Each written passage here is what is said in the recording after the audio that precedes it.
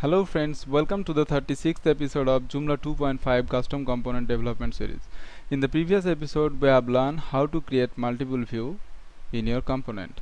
Today, I will show you how to load different template file within your view. So let's start. This is our chat history page. Here you can see two section. This is the header section, this is content, and this is footer section. So if we splitted this view in different template file, so that will be more structure friendly. Okay, so today I will show you how to load different template file. So okay, let's go to the view. So administrator components, our component is open chat and views is chat history.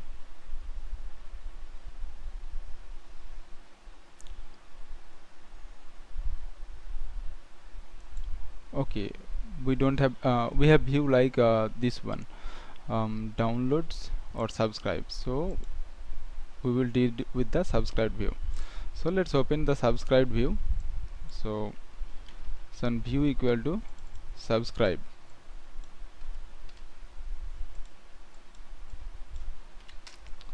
So here we can see the subscribe text. So if you open the default.php, so here, so here only one layout file is exist. We can create different template file here.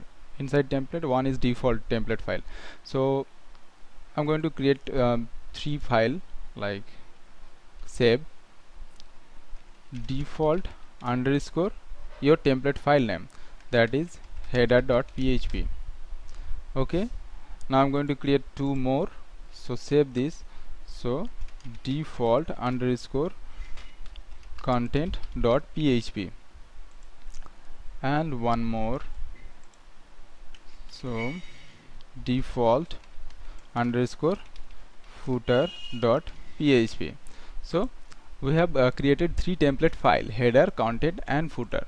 Let's write some text in the template file so that we can identify. So let's echo some text h1. This is header. Let's copy and paste to the other files. This is content area,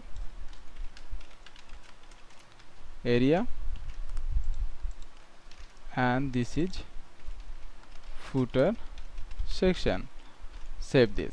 So now we will load this template file in our default view. So here, so write anything you want, and after that we will load the three files. So let's load this file. So you have to use echo $this load template and your template name. So we want to load that header file. So we don't need to give that default underscore header, just only header. Joomla automatically will append that file, that prefix. So okay, similarly now here we will need content and here footer. So let's save this and run. So let's refresh this page. So now here we can see this is our default text and this is horizontal line. So we have added there is default text, horizontal line, and header. So when we are including the header content is appearing, when content area also, footer also. So in this way we can split our template file for structure friendly. Like where are the application, like if we implement this chat history page.